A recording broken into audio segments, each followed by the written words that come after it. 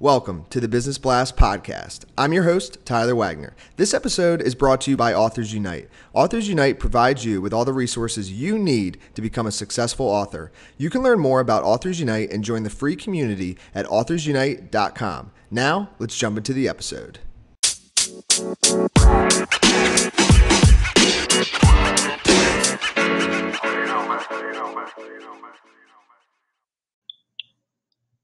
All right, everyone. Welcome back to another episode of the Business Blast podcast. I'm your host, Tyler Wagner. Today, I have the multi-published author, Cynthia Macgregor. So welcome to the show, Cynthia. Hi, thanks for having me. Of course. I'm excited to have you on, Cynthia, and we'll dive in. The first question I have for you, Cynthia, is what's the best story from your life that has an underlying valuable message? Well, I don't think it has to do with any of my over 100 published books, actually. I think it has to do with my 2 TV shows. Getting the first of my 2 TV shows on the air was a real bear. I tried every local station that I knew of, kept getting turned down. Finally found a station I hadn't even been aware of, approached them with the concept, the format, the whole proposal, and they said yes. This was after multitudinous turndowns. So the message, the lesson to take from that is keep trying, don't give up, even when it seems you've exhausted all possibilities. Keep going. You can succeed after all. And what's the most valuable piece of information we should know that's within your expertise or industry? Well, there we get back to publishing. The most valuable piece of information I would say is it's easier to get published these days than it used to be. There are now other ways besides the big publishers in New York. It's tough to get into the Simon and Schusters, the Harper Collinses, and so on without an agent and even with an agent. And it's even tough to get an agent sometimes. But there are now 2 other avenues that people should be aware of if they are writers. One is the boutique publishers. These are small publishers that for the most part, not entirely, but for the most part, don't get into bookstores.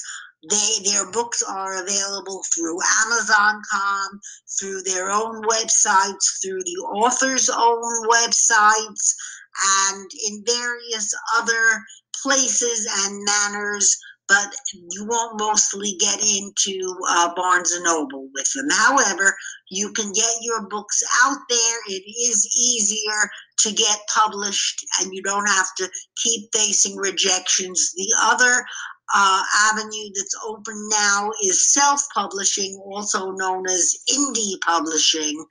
At one time, this was looked down on and called vanity publishing, but it's become respectable.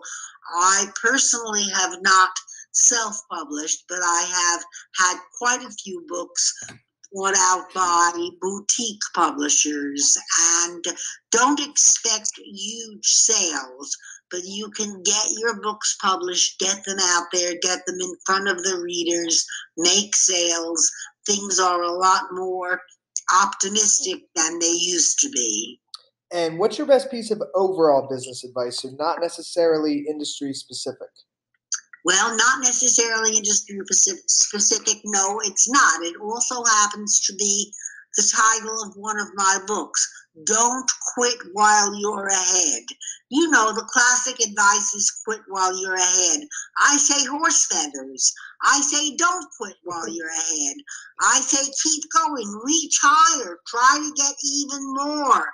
I say keep on going farther to the top. I say don't quit while you're ahead, whatever business you're in. And no, it doesn't apply just to writing and publishing. It applies to people in business. It applies to and not just in business, but in your personal life too. Every facet, every avenue of your life, and every career that you might be in. Don't quit while you're ahead. Don't think, well, I finally have succeeded. What's wrong with wanting more? And if you could give yourself, your younger self, one piece of advice, what would that be? Start writing books earlier. I stuck with the short form for way too long because I didn't have the patience to write a whole book and then wait years to see if I could find a publisher. And I didn't have as much faith in myself as I should have. I would advise my younger self to start writing books earlier and not just stick with the short form. Imagine I might have 200 books published now instead of just somewhere north of 100. I stopped counting at 100, Tyler. But That's amazing. So wait, just to clarify, you have over 100 books, right? Right. Okay, got it. And in your opinion, what's the key to happiness? Finding work that you love. That's an easy question, Tyler. I might be arguably the happiest woman in the world. Why?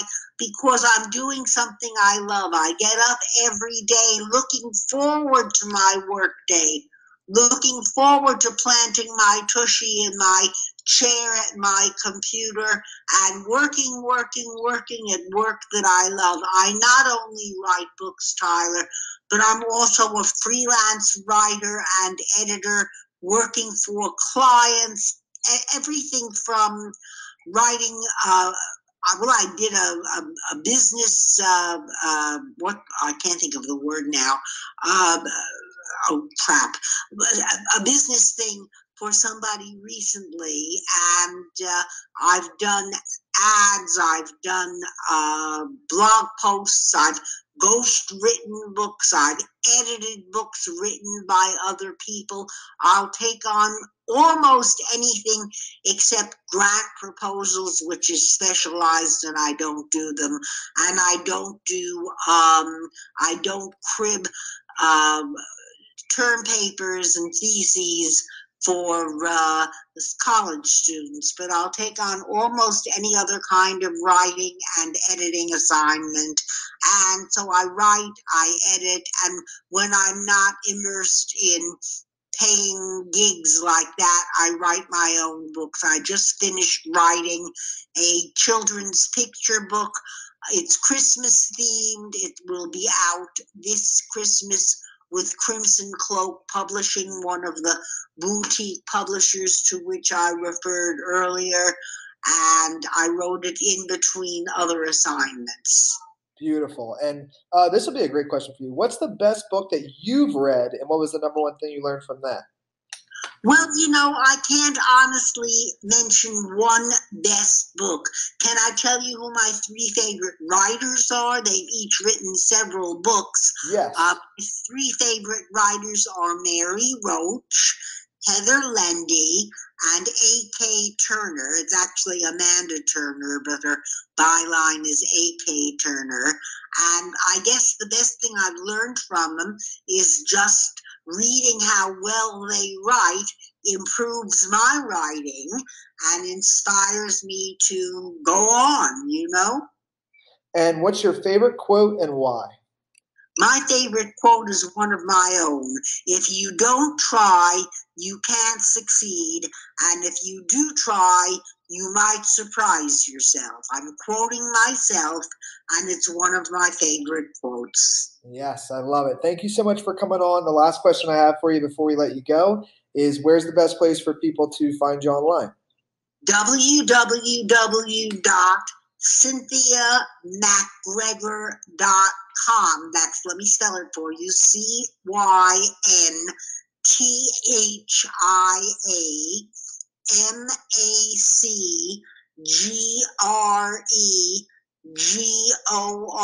www.CynthiaMacGregor.com. You can find my books on that site. You can find a contact thing there where you can contact me through email, through the site.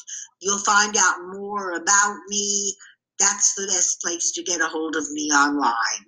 Awesome. Thank you so much again for coming on, Cynthia. We appreciate it. Thank you for having me, Tyler.